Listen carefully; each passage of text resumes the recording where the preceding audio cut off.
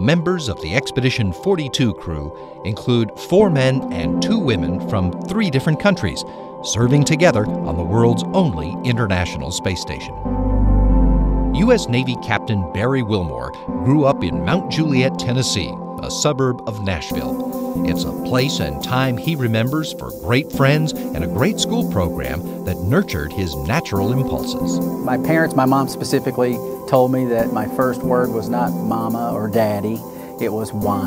I've always been inquisitive and you know, what's out there and how's that work, and those type of thoughts have always been within me. After high school in Mount Juliet, Wilmore walked on to the football team at Tennessee Technological University, despite being what he describes as slow, small, and weak. But his urge to know why kicked in, and he earned a bachelor's degree in electrical engineering. Then, what he calls a patriotic tug pulled him to the Navy.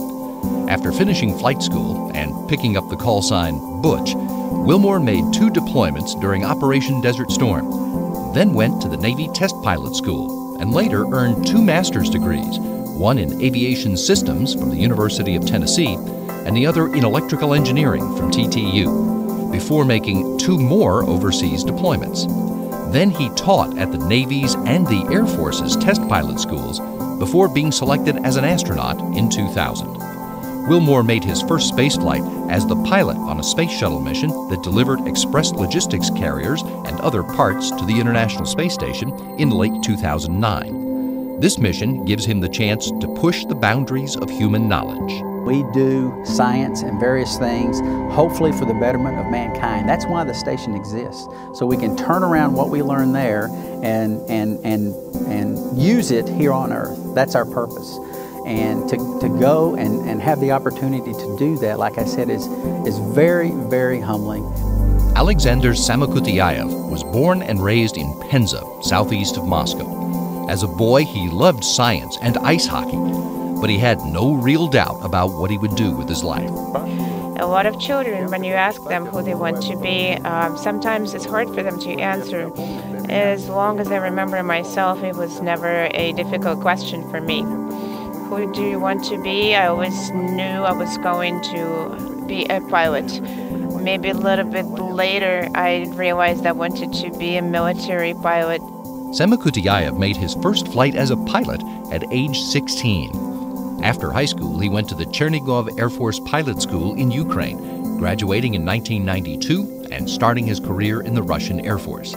He graduated from the Gagarin Air Force Academy in 2000 and was assigned to the Gagarin Cosmonaut Training Center as a division chief before being selected to start cosmonaut training himself in 2003.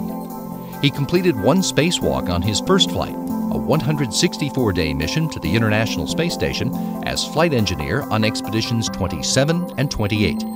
Since then, he retired from the Russian Air Force as a colonel and has been studying finance and economics at the Russian Government Service Academy. But he's eager to continue the exploration of space.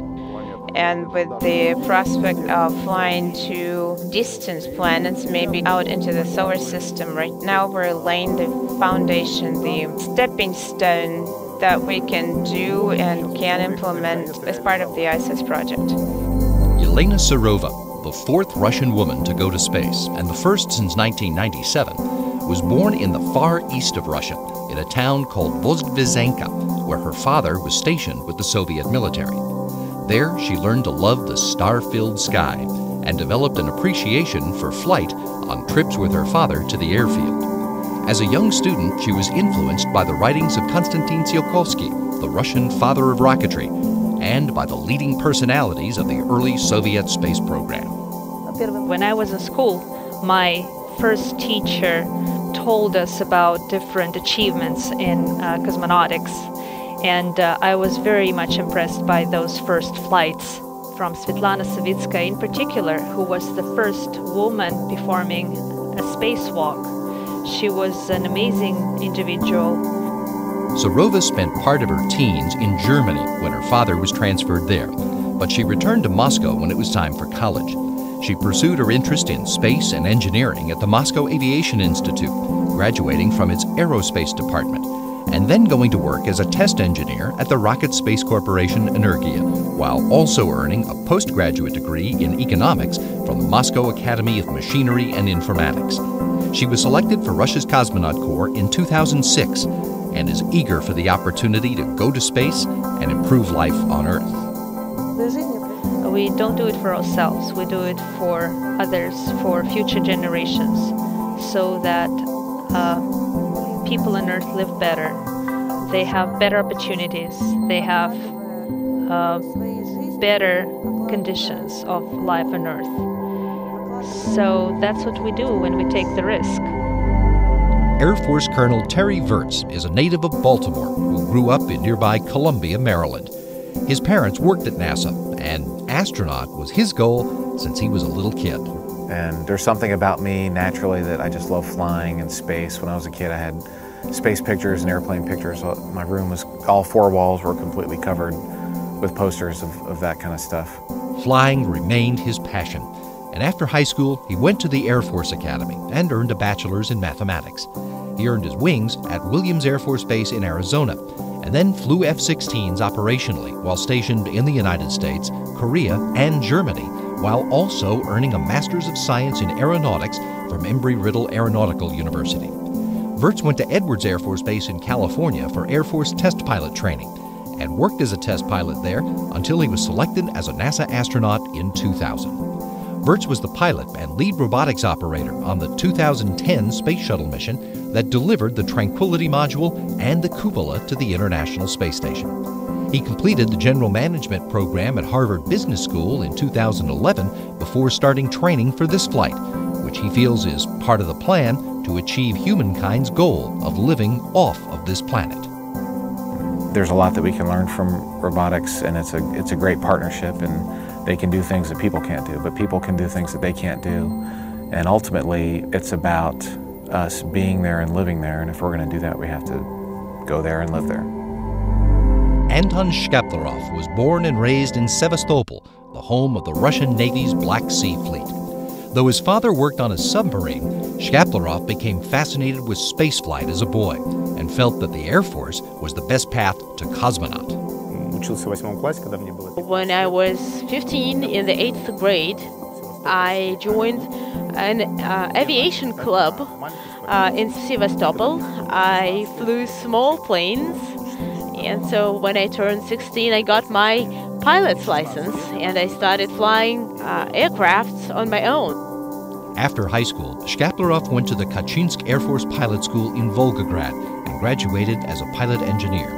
He flew MiG-29s while attending the Zhukovsky Air Force Engineering School, then spent 6 years as a pilot instructor while also flying as a member of the Sky Hussars, a flight demonstration squadron. Shkaplerov was selected as a cosmonaut in 2003 and made his first trip to the International Space Station as a flight engineer on expeditions 29 and 30 in 2011 and 2012. He retired from the Russian Air Force as a colonel after that flight and earned a PhD in aerodynamics from Russia's Military Aviation Engineering Academy in 2014 while finishing the training for this flight, which he feels is blazing a trail to space for humankind to follow. I'm ready to take all these risks to get this shot of adrenaline, because I know that every day on board benefits humankind. And when I am on board the International Space Station, I am at the forefront of space exploration. Italian Air Force Captain Samantha Cristoferetti is a native of Milan, but she grew up in the Italian Alps in a small tourist town of Malle where her parents ran a hotel. She doesn't remember a time that she didn't love adventure or want to explore space. I was very fortunate to enjoy a childhood in which you can roam around as a child, unsupervised. You don't have adults with you all the time. And maybe that's where I got that taste for adventure that I think is very much part of that desire I always had to go to space. Her adventurous nature persisted as she grew up. She spent her junior year of high school abroad in St. Paul, Minnesota, because it was in the country that had the most exciting space program. Then she earned a degree in mechanical engineering from the University of Munich which included research in aerodynamics done in Toulouse and in solid rocket propellants in Moscow. Next, she joined Italy's Air Force Academy, just as the country first allowed voluntary military service by women, while also completing a bachelor's degree in aeronautical sciences at the University of Naples. Then it was flight training at the NATO school at Shepherd Air Force Base in Texas, followed by fighter training. And when one of the infrequent astronaut selections by the European Space Agency came up, she applied for the program even though she was doing her operational conversion to the AMX ground attack fighter. She was selected for ESA's astronaut corps in 2009 and is now eager to contribute to making a reality out of her dream. Imagine humanity in 500 years. Do you imagine humanity being still earthbound, like we still are not able to go anywhere else? To me, it's being part of the, the first step towards that future that is so obviously part of what's coming for humanity.